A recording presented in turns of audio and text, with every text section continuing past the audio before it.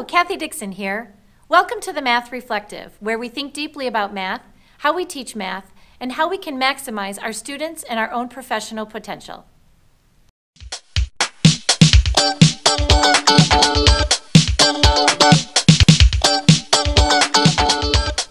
I have a question for you. How do we get students to own their unfinished learning and to even own their peers' unfinished learning? My school is piloting a new math resource called Open Up Resources 6-8 Math, and I love it. But sometimes I'm so focused on following the instructional routines outlined in the program and keeping up pace and trying to make sure that I'm learning every night before a new lesson that I'm forgetting some of the routines I did before. So I wanted to share something pretty cool that happened in my classroom last week, something that was unplanned. And it was one of those beautiful moments as a teacher where you leave feeling really good. I couldn't even barely teach my next class. And I had a student come up to me at the end of class, and I'm going to share that in a minute. But what was happening is we had just taken end of Unit 4 assessment.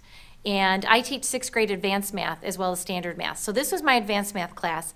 Students had the objective that day is I will be able to analyze errors and find resources to support my unfinished learning. So my objective really was to have them focus on their own unfinished learning.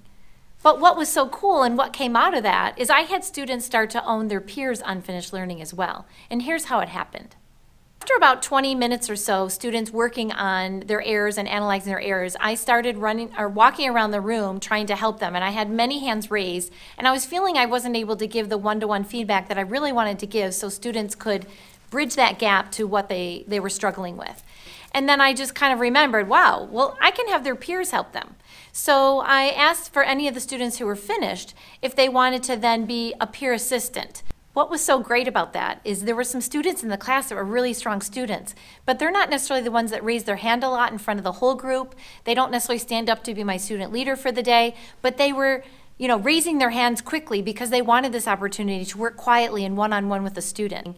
And then what started to come to me is, wow, I still can't get to everybody, and I'm also seeing that some of these kids have the same questions about the same problem. So as I finished talking one-on-one to a student and saw that they did master that problem, I said, who else didn't get problem number 6? Let me see, show of hands. Students raised their hands, and then I said to that child, all right, go run a math clinic. So I sent him to the board, the dry erase board, and I said, everyone go sit up there, and then that child led that problem and talked them through their own understanding.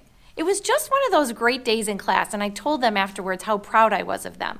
But I didn't expect what was going to happen on the way out of class. I have a very studious student named Megan, and she came up to me at the end of class, and her eyes were all lit up and her face was smiling. And I just have to share with you what she said to me.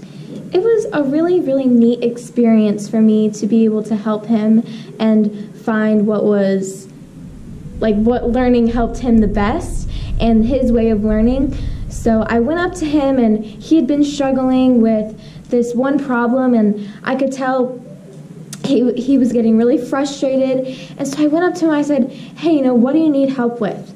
And he said, this problem here, it's not making any sense to me. So I had to try and figure out what was his way of learning. How did he like to figure out problems? How did you figure out his way of learning? I looked at the way he had written down the question and tried to see where did he mess up and what did he have right. So once I found that out, I tried to lead him onto what was next. And he still wasn't getting it. We weren't getting the right answer. So I said, let's try something new. Let's try my way of learning and see if that's how he likes to learn too. So I said, let's try some equations. And for a lot of students, equations can be really confusing because you don't know what numbers to put where.